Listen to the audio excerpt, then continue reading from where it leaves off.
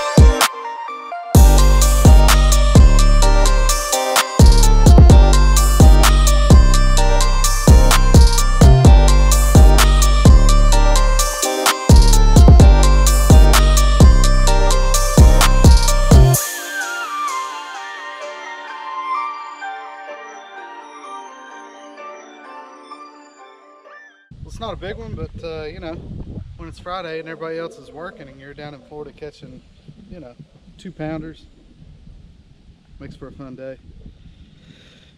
Caught him on a Cinco, you know, fishing grass, not much better than a Cinco. Let's get another one. On this little deal here, I don't know what happened. This little guy decided he was going to bite my Cinco, and I guess I thought he was a 12-pounder. And I just flat jerked his face off. So shout out to the little guy. I'm sorry, I didn't mean to be so forceful with you. Maybe you'll grow up and we can do it again sometime.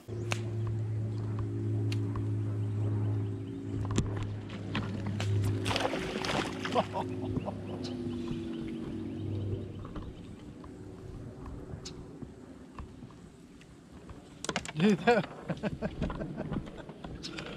oh my gosh.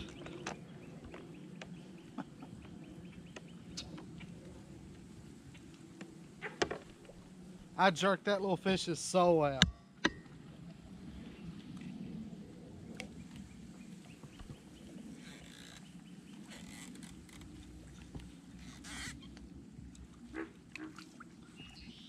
I still got him too.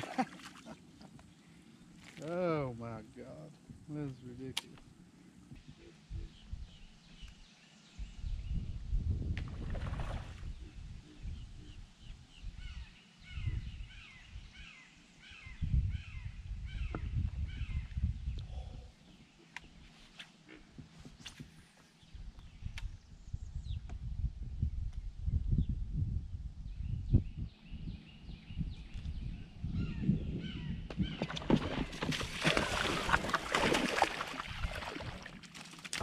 my God.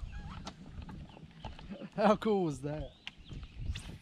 You know, if you've been watching for a while, you know that I don't like to keep too many things a secret. I'm going to be an open book and tell you guys exactly what I'm doing, how I'm doing it, and you know, what I'm using and all that stuff. So just wanted to give that kind of a breakdown. My primary deal was the Texas rig.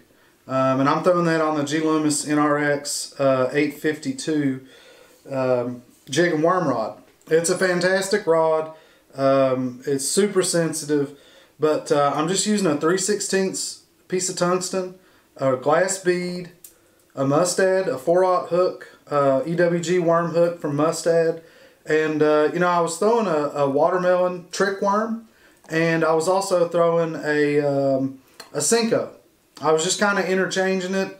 It kind of seemed like the brighter the sun, maybe a little bit tighter to cover they were holding. And for whatever reason, the trick worm really, I feel like I got more bites on the trick worm. I don't know if it's a little bit more finessey of a presentation.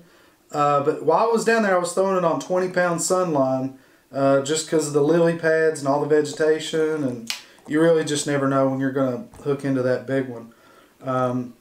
Was throwing it on a Corrado, 7.4 to 1 ratio reel.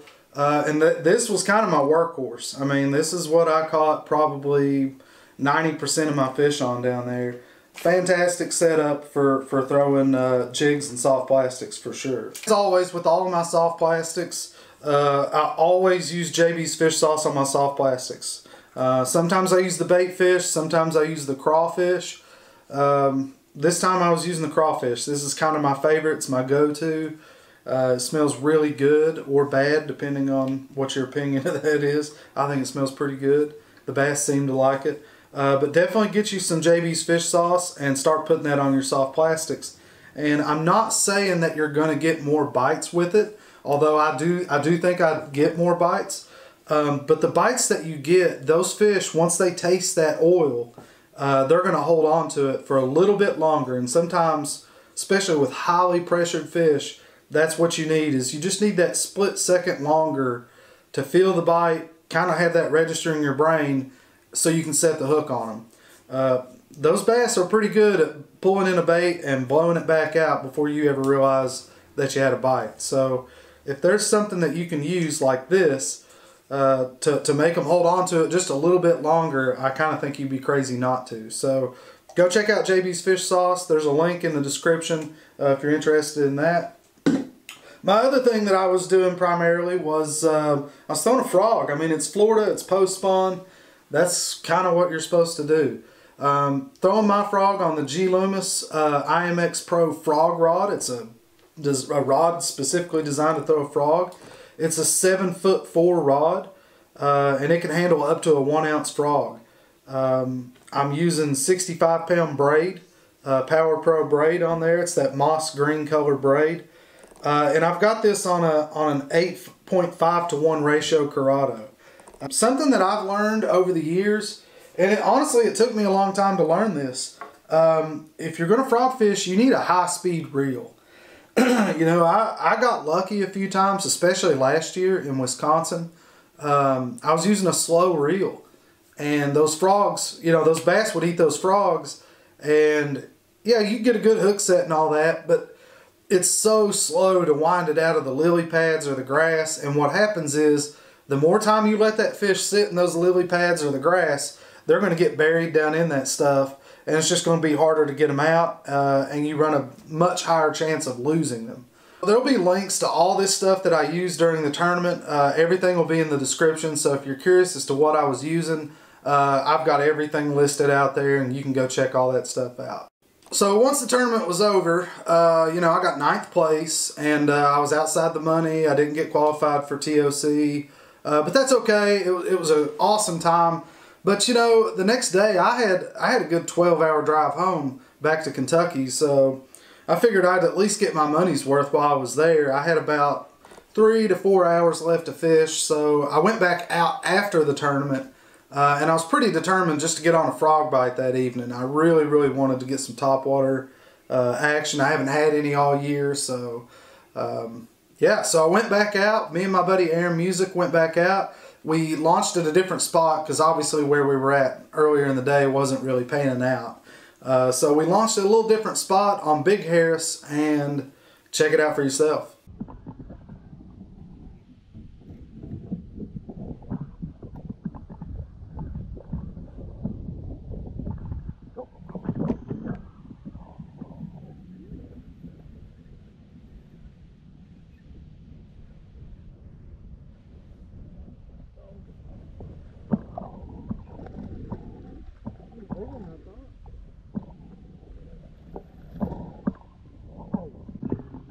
All the joys of Florida. Digging frogs. That'll pass through. These aren't very big. He's a nice fish. I'll take it.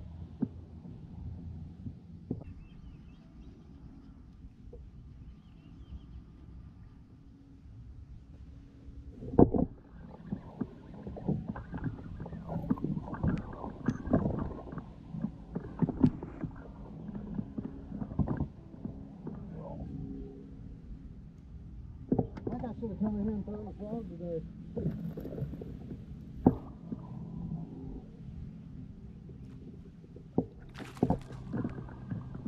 Another good one. A couple nice fish on a frog. Make the drive down here worth it. That's a hurt.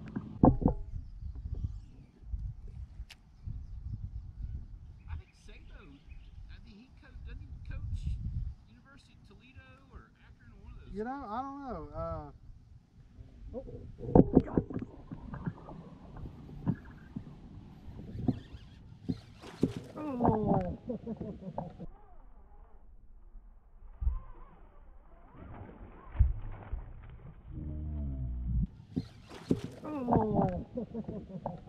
Alright guys, that kind of wraps it up for the Juice Volume 4. I hope you enjoyed it.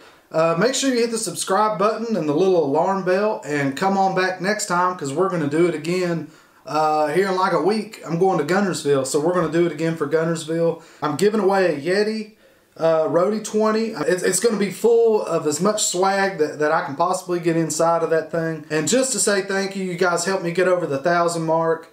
I really, really appreciate it. It means a lot to me. So just to say thank you, if you're subscribed to my channel, I'm going to pick somebody at random and you're going to win that cooler logo. Make sure you hit subscribe, share it out if you like what I'm doing, and make sure to leave some comments down there and just let me know what you think.